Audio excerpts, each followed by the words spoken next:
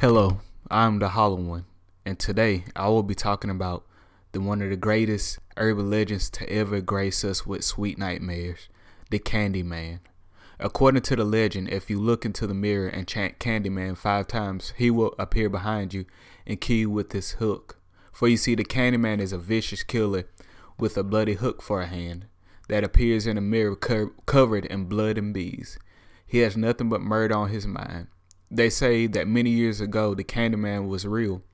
Back in the days of slavery, the Candyman was a black man named Daniel who worked on a plantation in New Orleans.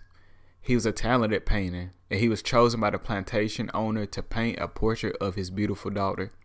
But Daniel fell in love with the daughter of a white plantation owner. When the racist plantation owner discovered that his daughter and the slave were in love, he raised an angry mob and chased Daniel out of town. Armed with pitchforks and a pack of dogs, they chased the poor slave across the fields and streams. Finally, they caught him up to him. He was exhausted near an old barn. The evil man seized Daniel and cut off his right hand with a rusty saw.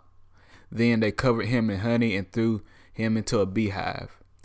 The unfortunate Candyman was in terrible pain and died from his injuries, but not before he cursed the man who killed him and vowed to return and exact his revenge.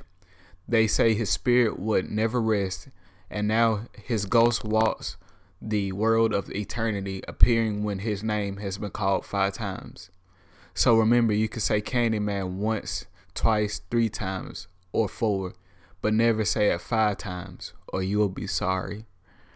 I am the Hollow One. If you like this video, please like, subscribe, comment, and share. They would greatly be appreciated. And I would like to welcome you to the void.